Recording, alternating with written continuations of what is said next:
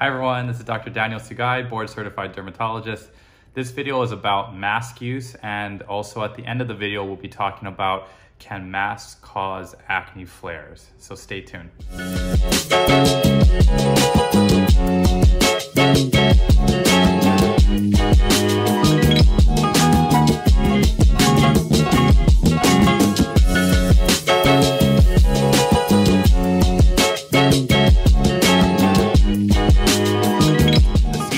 Had released in early April, about April 3rd, that everyone should be wearing a mask when outdoors. There's this type of mask, a DIY or a homemade mask, that this was given to me as a gift. I made a post last month about how PPE and masks were scarce in the hospitals, and I was very concerned for my wife's safety. So a physician mailed this to me. I've never met her, but thank you so much for such a thoughtful gift and for reading my posts on social media. But this is something that people are doing, can be very creative with the nice designs. This is a beautiful mask here. The other type of mask that you can consider would be a medical grade mask. When you wear this though, make sure that you know what's inside and what's outside.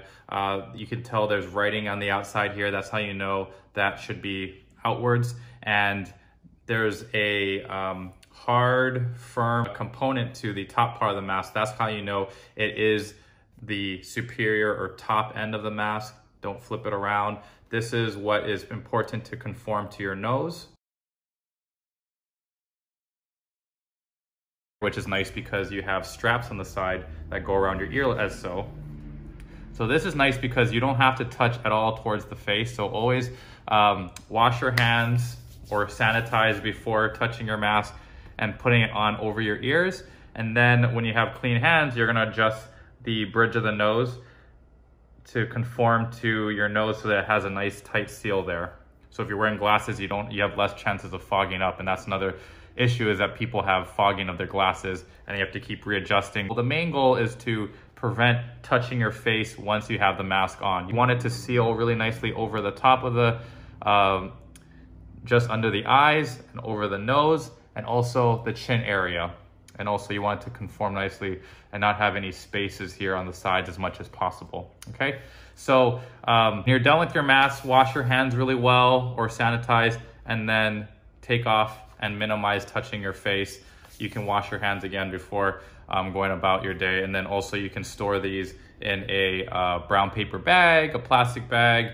Brown paper bag seems to be preferred for healthcare workers because it has less chances of condensation just sitting there, and so a brown paper bag is preferred. Okay, another type of mask that we've mentioned before are N95 masks, and I have this nice bag of fresh, brand new N95 masks that these have the best filtration efficiency versus these have probably the least filtration efficiency. So our healthcare workers are needing these in the hospital, especially when in contact with someone with known COVID-19.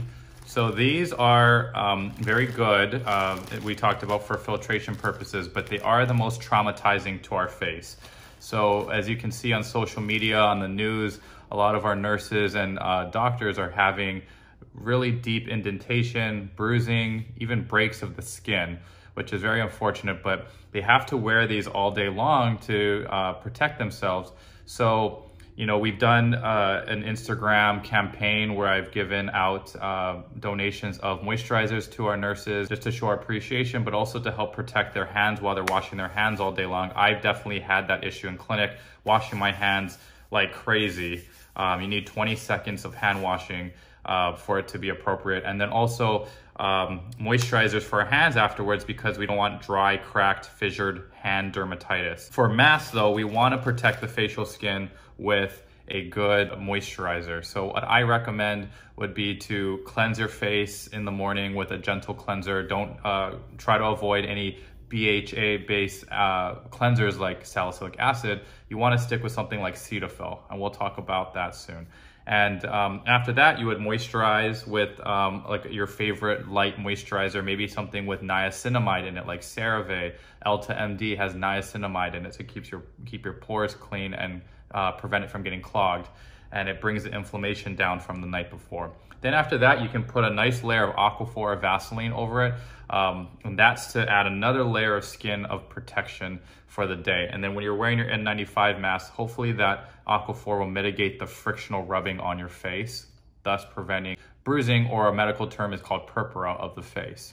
Okay, so the other thing is, when you're done wearing your mask, your N95 mask, you would take it off, and then while it's all irritated, you want to use some cold water and wash your face, definitely with clean hands.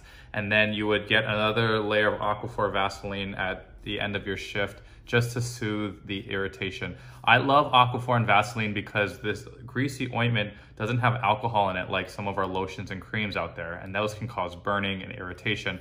But Aquaphor and Vaseline, very gentle and soothing, and it will help heal. We don't want to dry out any wounds, and that old wives' tale of drying out your cut or your skin knee is not true. We want to moisturize the area that is traumatized to help bring in new epithelial cells to heal. So Aquaphor, Vaseline, definitely my go-to for that. So finally, the question of, does mask use lead to acne flares? And I'm getting this question from both doctors and the general public. Because you're doing your part and wearing a mask when you're outdoors. So good for you for doing that. But if you're noticing that you are getting acne with mask use, you're not alone. That is very common, and we're seeing that because what is happening is the mask, when it's covering your face, it is occluding your pores and introducing bacteria, debris, dirt, trapped sebum into the pore and causing inflammation. And like in the previous video, we talked about P. acnes being the bacteria that can cause acne. You're getting all this bacteria trapped into your face, and thus leading to inflammation and then acne. And it's usually superficial acne is what we're seeing in patients who are getting flares. Thankfully, not big cystic acne, but I'm sure that we'll definitely be seeing patients soon with cystic acne from mask use. So what you want to do is definitely keep your mask clean. Depends on the frequency of what you're using your mask. If you're going out all the time, you want to keep your mask clean and wash them, and also get them in the dryer as well. So it could be hand washing, or throw it in the washing machine with warm or hot water. The other thing is, when you put it in the dryer, that is a very important part, because the drying puts in intense heat on your clothes or your mask, and that will help disinfect it very well. And then now we're gonna go upstairs and I'll show you my regimen and specific products to use to prevent acne. And these are over-the-counter products that you have access to. They're affordable. I don't want you going to the store and spending a ton of money. So this is gonna be very affordable, easy access, and things you can do at home during this time. So for mask care, especially if you're a healthcare worker and you're done with your shift at the end of the day, you wanna wash your face with a good cleanser. I like Cetaphil's Oil Control Foam Wash for those with oil-prone or acne-prone skin. This is a really nice foaming wash that won't irritate your skin, but also helps remove oil very well. I also like, as I mentioned before, the Neutrogena Hydro Boost Cleansing Lotion. And this is a very nice cleansing lotion for removing impurities, debris, dirt, makeup at the end of the day. I like this a lot because it has hyaluronic acid, which I've mentioned before, retains moisture and increases your the moisture in your skin. I want to caution you is if you're having acne, typically what I say over the counter, you want to go with a beta hydroxy acid wash or salicylic acid wash like Neutrogena. But in the case of you wearing an N95 mask that is causing inflammation, irritation, or acne breakouts, I would not recommend this at this time. I would stick with the gentle cleansers like these for now. So at the end of the day, you'd use cold water to wash your face with those gentle cleansers. After you have it all nice and washed off, you could put a nice hyaluronic acid serum to help seal in the moisture you picked up from the wash, and it will help increase the water content like we talked about because it has hyaluronic acid. And after that, you can follow up with a nice ointment like Aquaphor or Vaseline. And as you can see here, this greasy ointment you guys are all familiar with. It is really like adding a second layer of skin. See how it has that nice protective barrier over the top? It just really seals in all that moisture that you picked up from washing the serum to this. So I love having this on hand. And when you start your day the next day, you wash your face, you might want to have this on before putting on your N95 mask. And I suspect that this should not interfere with the seal from your mask. It will just be a nice snug fit without the increased frictional pressure or trauma that you're getting at the hospital. If all of these things fail and you're still having acne breakouts, please see me or your dermatologist for additional help. We can either treat it with topicals or oral prescription medicines, depending on how severe it is. All right, so I hope this video was helpful.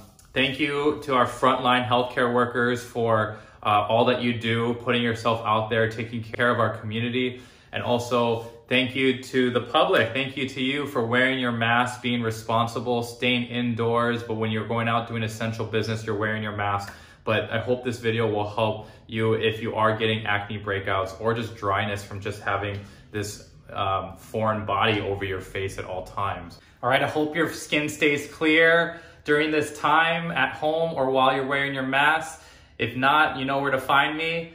Thanks for watching this video. Please press the like button. Please subscribe to my channel. Take care, everyone. Peace.